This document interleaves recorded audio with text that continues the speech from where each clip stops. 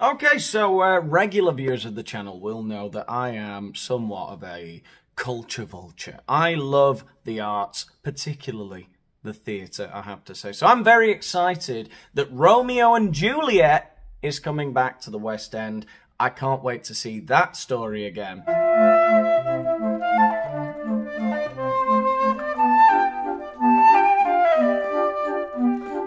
Oh, Daniel Boland, this is a heavy hitter. Do you guys know who this is?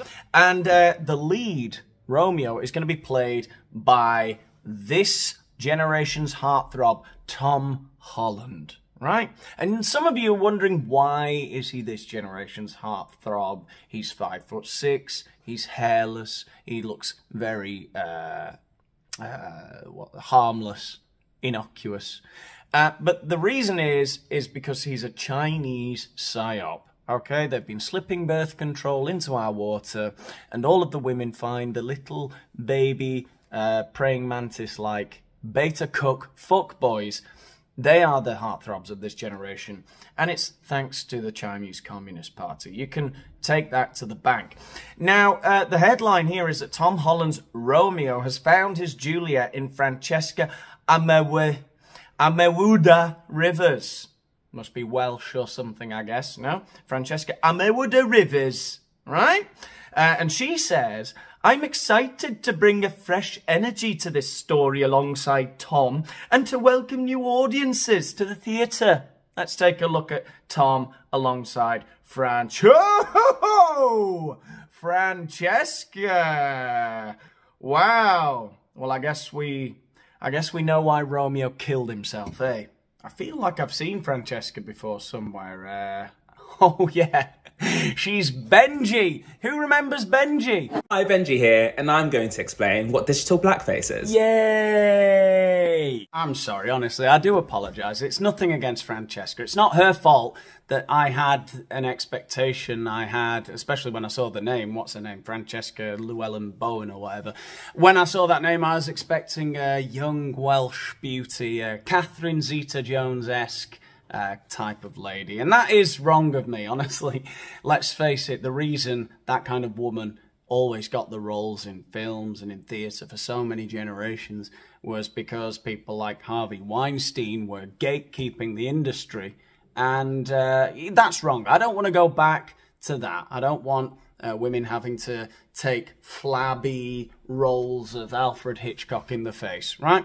But I would say this. Are we going too far the other way? Like, if Harvey Weinstein and Alfred Hitchcock type fat, disgusting were gatekeeping before, who's doing it now?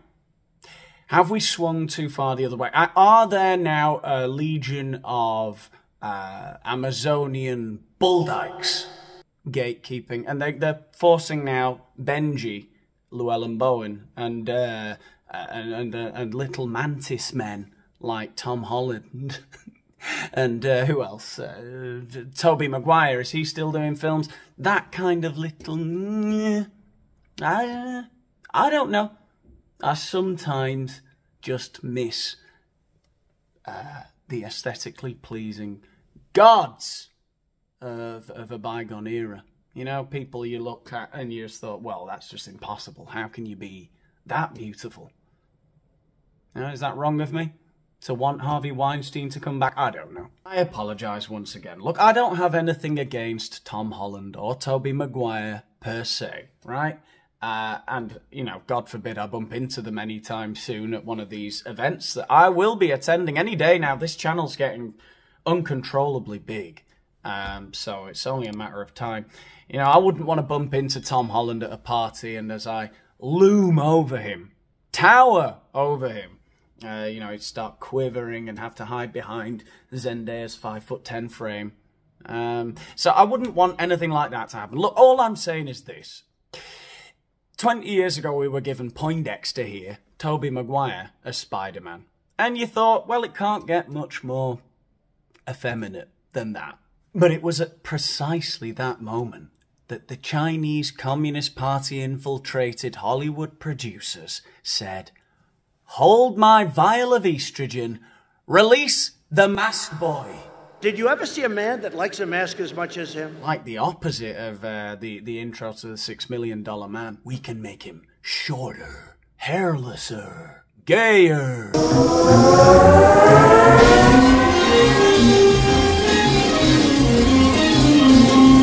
Now, obviously I'm kidding a little bit when I'm talking about the actors. The actors aren't the main offenders here.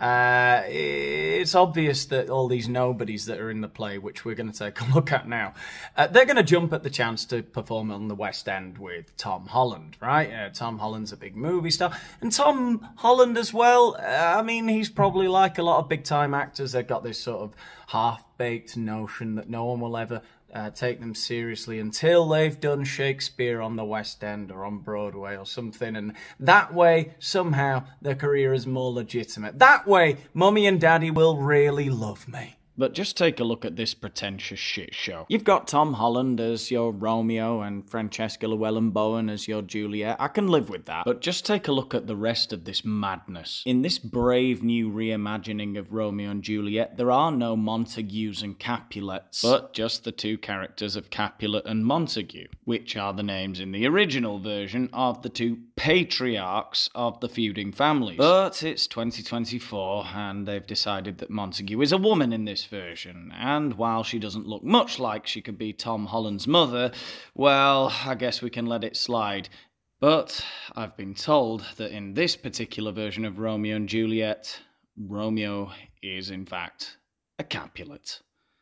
Yeah, that's Tom Holland's dad. And all this, of course, without mentioning the tediously contrived diversity of the cast. Now, don't worry, I can hear what some of you are saying. You're saying, Danny, why are you so worried about the diversity? You daft racist. But I'm not. I'm not. That's not my thing. I'm not worried about the lady doth protest too much, methinks, eh? I'm not worried about the diversity per se, right? Yes, it's true that Romeo and Juliet was written by William Shakespeare, a white Englishman, in the 16th century, and it's about two white families feuding in Verona. So all the characters would have been white. Okay, that's not my main issue, though I do think that if you're changing the sex and the race of characters and cutting characters out and reinterpreting so many different things and minimalising the play to the point that he likes to do, Jamie Lloyd, the guy who is directing this reimagining of Romeo and Juliet, I do think at that point, write your own fucking play, you know? However, that really isn't the thing for me. The main thing for me, and it's always about this on the Daniel Boland show, I'm not so worried about what people do and what people say. I'm always thinking about the motivation. Why do people do what they do? Why do people say what they say? And this guy, Jamie Lloyd, the director of this brave new reimagining of Romeo and Juliet, with his floral head tattoos and his lovely hat, do you think he was really looking for... Do you think this was a meritocracy? He was getting the best actors for the part, trying to stay as faithful as he could to the original intention and message behind Romeo and Juliet? Or do you think he was, you know, huddled in a corner, writing in his diary, Juliet is a strong black woman. Montague is a strong black woman. Romeo's played by Tom Holland, but he's a Capulet, and Capulet is a black man, right? Do you not think that this guy... What do you think? I don't know. Maybe I'm just crazy. I just get that vibe. And also, I think we just have to call shit out when we see it. I think we all have a duty. I know people are going to be watching this and saying, why do you care? Why do you care? It's not that I care. It's that I think you have to call stuff out when you see that it's shit.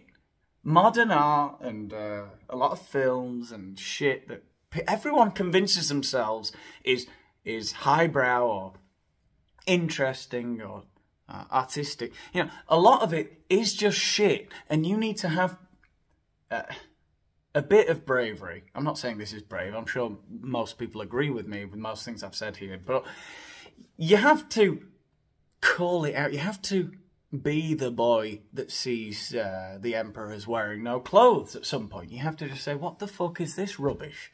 Okay? Just like I did about Peaky Blinders the other day. There's an unpopular opinion. It's shit. I got like a couple of minutes into the first episode. Anyway, we're not on about Peaky Blinders tonight. But, well, I think I've made some solid points. Like, share, subscribe if you have liked it, you know, if you've enjoyed this. Check out my Patreon. We've got 6 new videos up there now, and I'm counting. More on the way, and they're very controversial. Ooh, if you think I've had some hot takes in today's video, you've seen nothing, right? Some of my most edgy work is on Patreon right now. Wouldn't want to miss that. I'll see you in the next one. Get the fuck, yeah, junkie.